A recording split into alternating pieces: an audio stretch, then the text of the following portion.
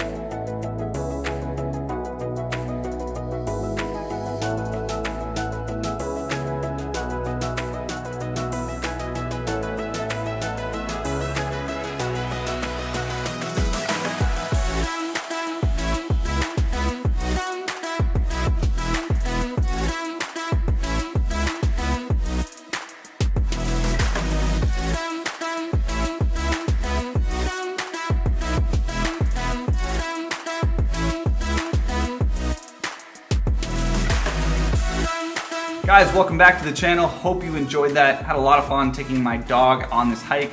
She's almost 11, so the fact that she powered through, you know, there's no point was like pulling her or anything, was amazing for me to see. With that said, let's jump into those details. So we specifically covered Mother Miguel Mountain via Rock House Trail, a heavily trafficked out and back trail located near Bonita, California that features a lake and is rated as moderate. Trail is primarily used for hiking, running, mountain biking, and is accessible year-round. Dogs are also able to use this trail. A lot of kids on this trail, good amount of dogs, good amount of mountain bikers. It is a busy trail, so just know if you're planning on going during certain times of the day, maybe significantly busier than others. So as I mentioned, length 4.3 miles, elevation gain a little under 1,200 feet, and the route type out and back. There is not a lot of shade. I would say 95% of this hike is no shade, so be aware of that. This information here is a little outdated. Really rocky and really hot in this SoCal heat. Yeah, that sounds about right. You know, it says it's located near Bonita. It's correct, but it's in East Lake. This is a little bit north of East Lake, and that is East Chula Vista, all sort of new development.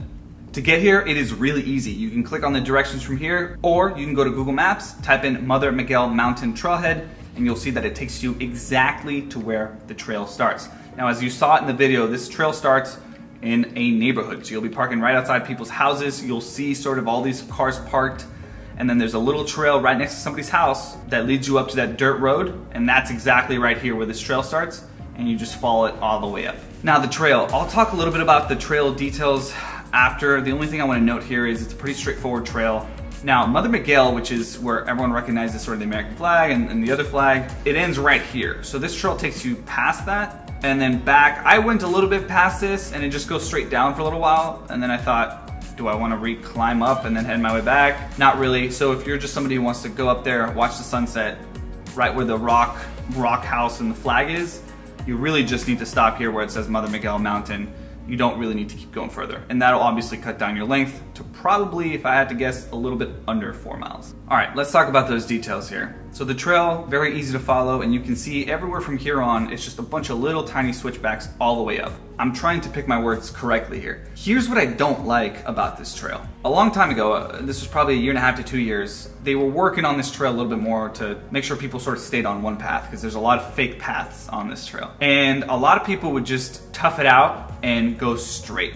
It was just a straight shoot up. Since then, there's been work to block off a lot of those areas so that the habitat can be restored, and they've created paths in the switchback formation to help you make your way up. I saw a good amount of people on this trail, not a lot, but a good amount of people on this trail. No one, except for the mountain bikers, no one was on the switchbacks. Everyone was just going around the signs, shooting straight up onto the trail. It's disappointing because obviously the habitat will never recover. And the fact that I saw, if I had to guess, I probably saw somewhere between 30 to 40 people total during this hike. The fact that I saw no one following the switchbacks was so disappointing. That may not bother you, bothers me. It's something for you to know if you're planning on going. It is beautiful up there. You do see the 125 and stuff, but sunset views did not disappoint. They're very nice, and you can also face east to get the Chula Vista Mountains. There's definitely some pretty views up here. Here's how I would recommend this hike. If you live within like 15 minutes of this hike, would definitely recommend that you go. This is a good workout hike. Go enjoy the views. You go early in the morning, go late in the afternoon, whatever it is, go do it. If you have to drive more than 15 minutes, I don't know why you would ever go do this hike. Honestly, it's a lot of dirt, which is fine, but the habitat, I see potential for it, and I just see such a nobody gets, and that was disappointing. And you get up there, getting great views, but at 1,500 feet, I mean, you have Mission Trails, Black Mountain, you have cows. Jesus, I'm not recommending cows. There's a lot of different places around San Diego where it's super similar views with similar elevation gains. So my last tip to you is, again, if you live close by, go check it out. If you don't, there's really no need for you to go. There's nothing about this trail that I would recommend somebody to drive 45 minutes to go explore. With that said, I'm still glad I did it. I grew up around this area, and I'm a little surprised that it took me so long to actually figure out where it was and do it. Thanks for sticking around. Follow me on Instagram at beautyiswild with 2 eyes, the YouTube channel at youtube.com/beautyiswild with 2 eyes, and the website at www.beautyiswild.com with 2 eyes.